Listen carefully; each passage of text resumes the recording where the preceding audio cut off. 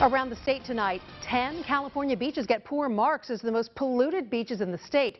The dirtiest beach in the state is Poche Beach in Orange County, followed by Lakeshore Park in San Mateo, Lindamar Beach in Pacifica, Clam Beach County Park in McKinleyville north of Eureka, and Roosevelt Beach at Half Moon Bay. That list is put together by Heal the Bay, which releases their Beach Bummer list each year.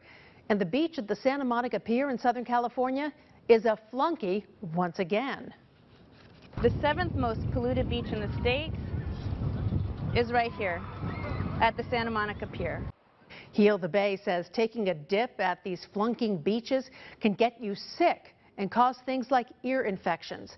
There is some good news though. 96% of the 400+ beaches in the report earned an A or a B.